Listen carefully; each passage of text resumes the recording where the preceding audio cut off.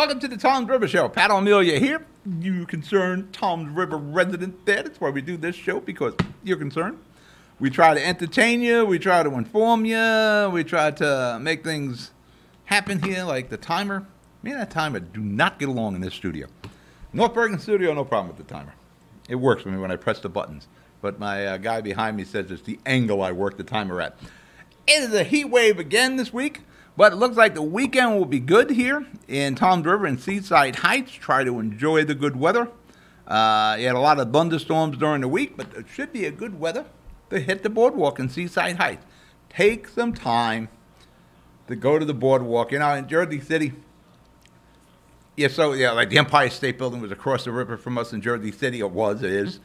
Statue of Liberty is. You know, until I was in like my 40s, I never seen the Statue of Liberty, the front anyway. She's kind of facing the backside of Jersey, faces Jersey City. And these landmarks and things you can go to anytime in Jersey City, we never do. And it's probably the same thing with people in Tom's River. Go up to the boardwalk. You got so many businesses. For that matter, we're going to start next week on a special. What's new in Seaside as we get ready to bring back the Shore Show this year. We didn't do it last year because of that pandemic thing. Today, what are we going to talk about? Well, there was an election in Tom's River, and there was a huge upset. My friend, a longtime cheerleader for Tom's River, Maria Maruca, was defeated last night. Well, I'm doing this on Wednesday when we shoot this. Unfortunate, but that's what the political sword is. You know, you can't win every election. And I'm sure she'll be back in some capacity somewhere down the line. Dan Roderick was the victor, and we're going to probably spend a good majority of the show on last night's Tom's River election, when we'll get into the governor's race and some other knickknacks here and there sort of thing. But you're watching the Tom's River Show. I'll be right back. Burns Brothers Memorials, Monuments, and Markers, 787 Tunley Avenue, Jersey City. Hudson County's only monument maker, serving all faiths and cemeteries. Design, studio, and large inventory on site. Cemetery inscriptions and custom orders welcome. Burns Brothers Memorials, Monuments, and Markers, 787 Tunley Avenue, just south of Secaucus Road. Craftsmanship that will last for all eternity. Burns Brothers, Jersey City, Albert H. Hopper, North Arlington. Visit us on the net. Stevens Jersey City Ford, located right off of NJ 440 North. Across the Hudson Mall is your one-stop for all your automotive needs. Check out Ford's latest models like the 2020 Ford Fusion with its stylish looks and hybrid options, or the unparalleled high-performance 2020 Ford Mustang. The 2020 Ford F-150 Raptor is ready for those rugged off-road terrains with trail control. Need a mid-sized truck for your towing and hauling? The 2020 Ford Ranger will deliver. The 2020 Ford Escape is a luxury SUV that was made for comfort and adventure on the go. Returning is Ford's legendary Bronco, which takes you back to the true meaning of off-roading. They are now available for pre-order in our showroom or on our website. Let us help you find your next vehicle. Stevens Jersey City Ford, 201-432-7272.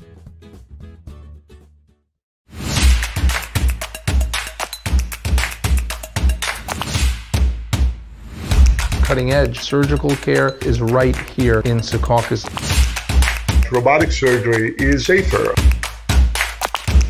Shorter hospital stays. Smaller abdominal incisions, the size of an M&M. Here at Hudson Regional, we provide world-class robotic surgical care.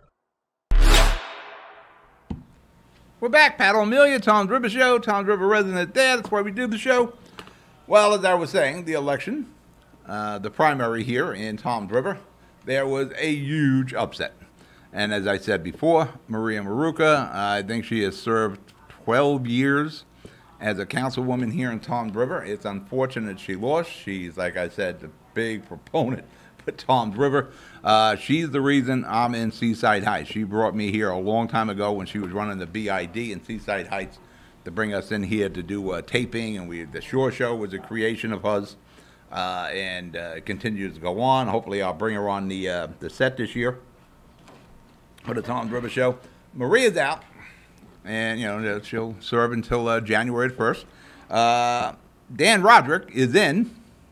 Probably the whole focus of Mo Hill's team was to get Roderick out. Yeah, actually, now I think about it, I think Roderick was the highest vote getter in the whole Toms River election. So congratulations to Roderick. Condolences there to Maria. But Maria's going to pop up in some shape or form. She is too good of a public servant to sit on the sidelines and wait for another cycle.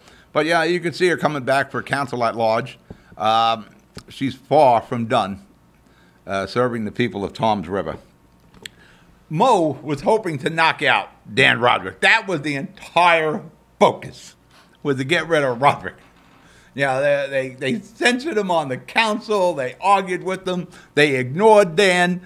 And they're going to have to continue to try to ignore Dan, but that's not going to happen. Dan, I got to look at him. I'm pretty sure he got the most votes of all the candidates in the just completed primary election. So, like I said, congratulations. Instead of knocking out Roderick, what Team Mo Hill managed to do was lose Mo Hill's main councilmate, his competent, who was the former council president, the strong candidate that he had on the ticket, Maria Maruca.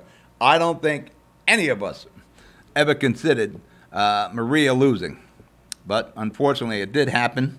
Now, Dan Roderick is the rock star. All focus, from changing the Republican clubs to the entire purpose of Team Mo Hill was to knock out Roderick, and didn't even come close to knocking Roderick. You may have made Roderick even bigger now, if that's possible. He is the rock star going into the general election in November. I don't know how Mo Hill's team is going to deal with this. And that's what we're going to talk about. What happens going forward? That's going to be interesting, because you have the two factions. You have the Mo Hill Republican Club, and you have the old regular Republican Club that was decertified. Strategy we'll get into later in the show. Strategy that apparently has now come back to bite people on the butt. Where do you go forward? Do you have a combined Republican team that they lock elbows and kumbaya together, or we're going to work together to knock out the Democrats and serve Toms River? I think not. I can't see how the two candidates from Mo Hill's team and Roderick and Lamb run together in a kumbaya combined Toms River ticket. There is just too much animosity, particularly between Mo Hill and Dan Roderick, for them to be locking in elbows and humming the same tune, you know what I mean? So don't look for that. I don't see that coming. The thing is, do they continue to fight, which now will be infighting? Because you're going to the general election, you're going to have Republicans versus the Democrats. And remember, the last time around, the last ward elections, the Democrats took 3 of the 4 seats. For that matter, the strong candidate in the election 4 years ago was Maria Maruca. And she was the only one that survived. And it was close. And it was around 200 votes she won by, which is pretty much the number that she lost by now. You need some final total, mail-in votes and absentee ballots still need to be counted, I believe. But she's going to lose this primary by around 200 votes. And again, it's unfortunate, and that's politics and that's elections. The people that she served for 12 years, they didn't come out and force and help her for another 4 years. I'm going to bet right now the infighting will continue between the two factions. Mo Hill, Dan Roderick, I don't see how they're going to coexist. Maybe what I'll do next week, let Roderick catch his breath after a heavy campaign cycle. Maybe we'll bring him in the next week or two and do an interview. But right now, we're going to break for commercial. You're watching the Toms River Show. I'll be right back. Hudson Regional Hospital, we promise to be prepared for your emergency. We promise to provide world-class robotic surgical care. We promise to treat you like family. To provide accurate diagnostic care. To provide the most innovative orthopedic care at your doorsteps. We promise to treat your baby like our own. to never stop investing in the best of spinal care. To be with you every step of the way. Here at Hudson Regional Hospital, we promise to take care of our community.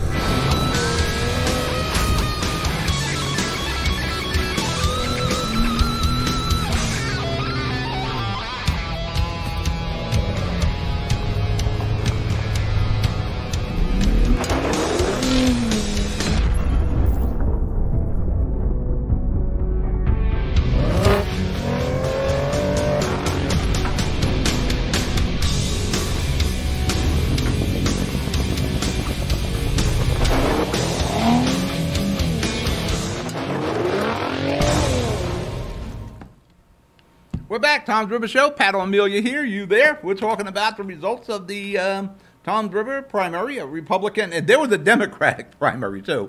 Turnbeck, who's a seated councilman now, one of the victors from the last go-around, is running again, of course, and he won last night. I know there are other Democratic candidates who won last night, and what we'll do as we go forward into the election, we'll do the debates again. You know, we did the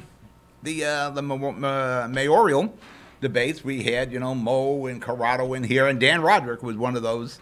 We'll have them in again. We'll do the wards, boom, boom, boom. You know, we'll do 1 week, we'll do Ward 1, Ward 2, that sort of thing. I'm thinking there's going to be, at least in some wards, 3 candidates. Well, I'll get into that as we go on here. But we will bring you all the election news, as we have done in the past. We'll get to know all the candidates. Like I said, I'll try to bring Roderick in the next week or so, let him catch his breath. He just came off a hard-fought win in the primary. And as he goes forward, we'll bring him in. We'll bring Mo. We'll bring all the candidates in. Again, we'll do the debates. And we'll do them live like we did the last time. Like I said, right now, Dan Roderick is the rock star. His political future is looking pretty good here in Tom's River.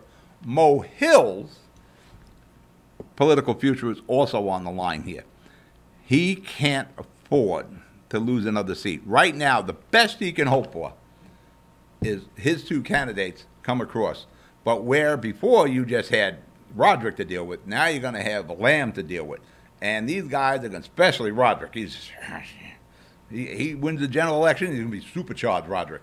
And Lamb's going to come in, and he's going to do the best he can for the people of Tom's River.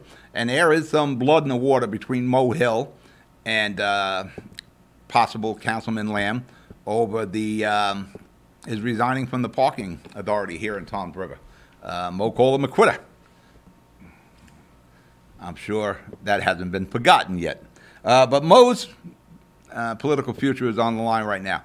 He can't afford to lose another seat here. He's going to have a very combative 2 more years with the Tom's River Council. And I've seen how this happens. I have seen the results of this going back to the days, again, in Jersey City, the big Tom's River. Tom's River is kind of the small Jersey City with Mayor Glenn D. Cunningham, where there was a split council. There were people loyal to Glenn, and there were people loyal to Glenn was battling the Democratic organization at the time, the ACDO, and it made managing the city very difficult. Mo Hill, he thought just having Roderick was a problem. He gets Lamb in there, maybe a Democrat or 2. That could be interesting. Or an independent. What?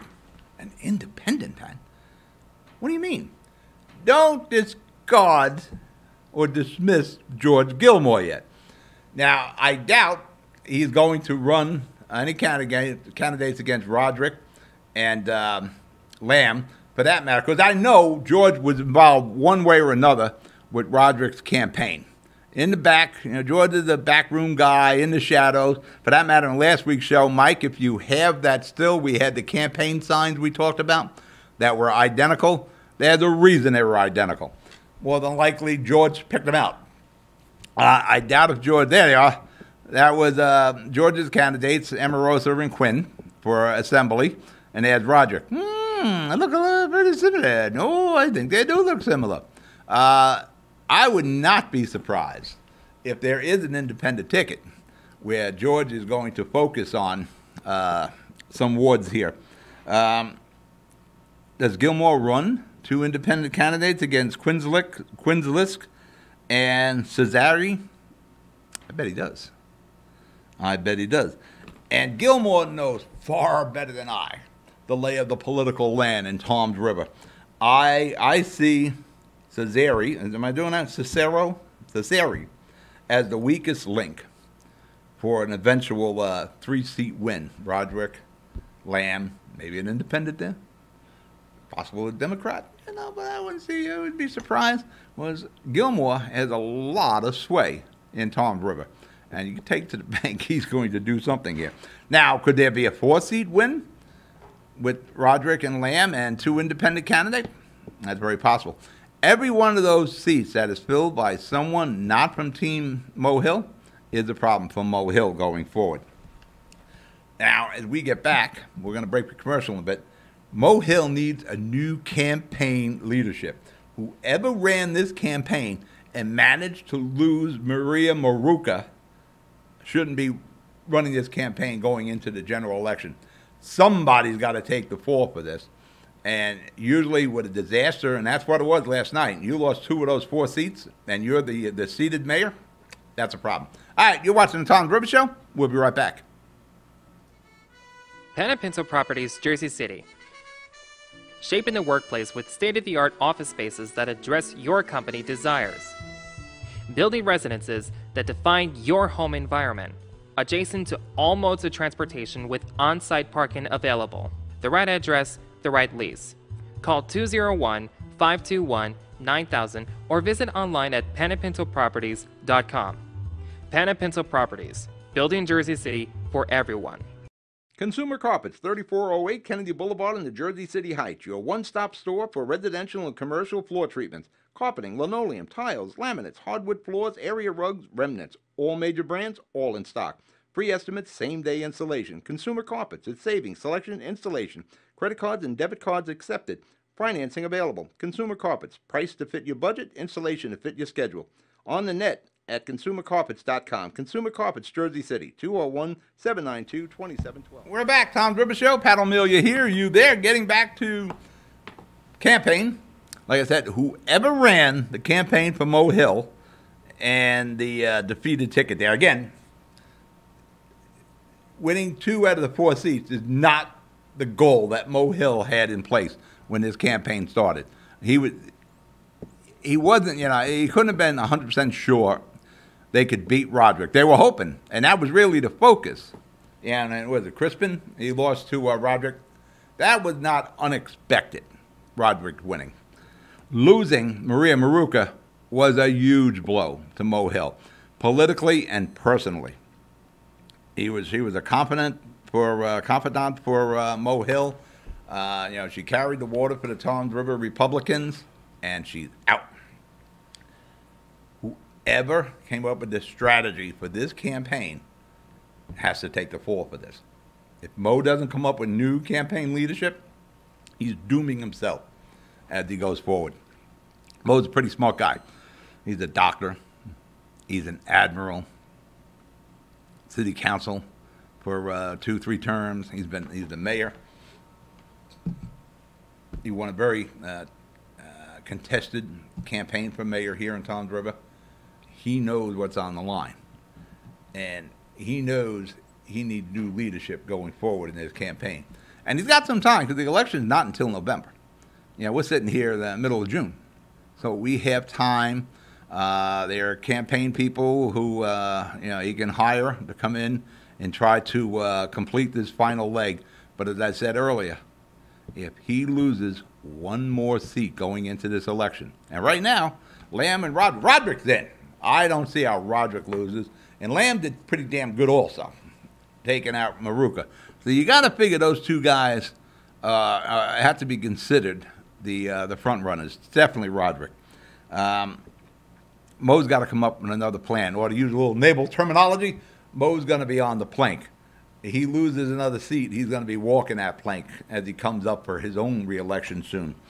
You know, the primary was dirty. I know Mo's camp complained about flyers and campaign strategies from Team Roderick. They worked. And all campaigns are dirty now. There's no such thing as a clean campaign. And you know what? The general election, that's going to be dirty too. Probably dirtier than the primary. Mo's got to come up with some new strategy. I believe Roderick, and in the background, looming, George Gilmore, they're going to have a very successful strategy going forward. Now, speaking of strategies, to get control of George Gilmore's Republican club that didn't work out in Toms River after they were like, for 35 years, they were the Republican club in Toms River. The strategy of forming a new one and splitting the Republican base here in Toms River, that has come back to bite Mo and Frank Holman on the butt. I'm sure primary night and the next morning, there are a lot of Republicans saying, what the hell did we do here? We actually split our own tickets. And that's exactly what the results of this is. That is a split. When you could have had a combined and try to work together, and I appreciate Mo Hill. The club in existence didn't support him. He had to take him to court to get campaign money. It was contentious. And what Mo should have done, he should have slowly taken over that club after he became the mayor. He's the big kahuna in Toms River. That didn't work, so they started another one. But the other club, regular Republican club, was still in existence. And that strategy has come back to bite them on the butt. The result of that strategy, well, here's what you got coming into November. You probably have, in my opinion, a four-way dance. I was looking at a three-way dance. Now we're looking at a four-way dance. And what do you say, a four-way dance, Pat? Going back to when I first broke into radio and the media, I used to do professional wrestling. You know, Hulk Hogan, Ted DiBiase, Macho Man, Diamond Dallas Page, those sort of guys. Four-way dance, well, you're going to have Roderick and Lamb. You're going to have Quinzlisk and Cesare. I'll eventually learn how to pronounce that name. You're going to have a Democratic ticket. And you're going to probably have an independent ticket, at least in wards 3 and 4, I believe. So, yeah, that's a four-way dance, my good people. That's going to be a problem as you split those votes more and more. And again, I'm positive Roderick was the highest vote getter. Lamb probably number 2. Those guys are probably considered and should be the favorites going into this campaign. Mo can't lose another seat, whether it's a Democrat or an independent. So he needs new leadership for Team Mo going into the general election. All right, we're going to break for commercial. You're watching the Toms River Show. We'll be right back. Good Friend Self Storage in North Bergen, New Jersey is a fully climate-controlled facility equipped with state-of-the-art security, packing supplies, a Refer Friend program, and multiple loading docks convenient for commercial use. Located just off of Route 3 at 4301 Tunnelly Avenue, Route 1 and 9. Call 201-867-2444 or visit us on the web today. Good Friend Self Storage. Let us be your good friend. Newport, the luxury waterfront community on the Hudson River, offers a quality of life you deserve in 10 high-rise rental towers with amenities such as the on-site Newport Path subway, light rail and ferry service, Newport Town Square, 3 playgrounds, dog run, upscale restaurants, retail giants like Sears, JCPenney, Macy's, and Target. Morton Williams Supermarket is just outside your front door. A health and fitness club, spa, skating rink, and medical facilities are also on site. NewportNJ.com. Enjoy the New York skyline from Newport Town Square. Manhattan is just one path stop away or a quick ride through the Holland Tunnel. Nursery and private elementary schools all on site. 12-screen movie theater at the Newport Center Mall. Want to visit Newport? Stay at the Westin or Marriott Hotel. Go to NewportNJ.com for details. Newport has luxurious towers, great restaurants, shopping, New York skyline views, schools, playgrounds, a marina and yacht club, gym, spa, fine wine, fine living. It's incredible. It's you. NewportNJ.com. Newport, live like you want. We're back. Toms River Show here. Pat O'Melia. At least I can pronounce that name. I believe I'm trying to pronounce Sarkozy as one of Mo Hill's remaining candidates there. I got to spell 3 different ways in my notes. I've always had a problem with names. I have a hard time pronouncing my own. Let me get the papers out of my way. There we go. Got no fingernails. That's the problem there. Let's talk about some of the stuff, a little housekeeping here, what else is going on in Toms River and surrounding areas. Toms River Police have announced there's going to be a curfew from 10 p.m. until I think 5 a.m. in place for until running through Labor Day, so right through the summer, for the northern section of town by Ortley, for Normandy Beach and Chadwick Beach, in an effort to prevent any late-night mischief. Now, they had a problem last year. They didn't have a problem the year before. They had a problem last year. One, you had people pent up last year from the pandemic. So any escape into the outdoors, the people lost it a little bit. Yeah, if there is a situation on the beaches this year, and I can see putting in the curfew, but to do it proactively right now when there hasn't been an issue for years and years. You had a problem last year, but again, as soon as you let young kids out after they've been cramped up, they made a break last summer through the height of the pandemic. I'm sure they had some situations. And I can appreciate it. I don't think we need a curfew now. In the governor's race, I almost passed over this information, we got Jack Citarelli versus Murphy. Jack Citarelli didn't exactly win huge all through the state. Actually, if you added up the votes his competitors received, they got more votes than Jack did. So that doesn't bode well for Jack going into the general election against Murphy. But I'm at in Ocean County. Citarelli got 21,295 votes. His opposition, his competition was Singe, Rizzo, and Levine. They received 23,296. They actually got more votes combined. So there's a split in the GOP statewide. Can Jack bring everybody to the table? I don't know. But if Jack wants to have its chance at winning in New Jersey, and people say, oh, you can't do that. Democrats, all Democrats here. Christy Todd Whitman won twice. Chris Christie won twice. So it happened in the very recent past. We'll see what he can do. COVID-19 moratoriums are still in effect. The ones that are evictions until the end of the year. You're not getting evicted. Shut-offs and the utility shut-offs, not going to happen. And insurance cancellations. All those are held off until the end of January, end of this year, till January. And I guess Governor, well, we'll see who the governor is then. I almost said Governor Murphy. And unless Jack can solidify the GOP base in New Jersey, and it certainly looks pretty splintered right now to me, I don't know how well that's going to work out. Now, remember, you're going to have a good weekend. Try to make some time to go down to Seaside Heights to hit the boardwalk. You got a lot of new stands. We're going to be working on that next week. We got to get some new footage because there was a lot of construction going on. The cabanas are a lot further along than the footage we have, and you got Mr. Fry's up there, and you got a cheese macaroni stand. You got a lot of new stands up there, so we'll be focusing on that. I'm out of show. You be good. You be safe. I'll talk to you next week. Good night.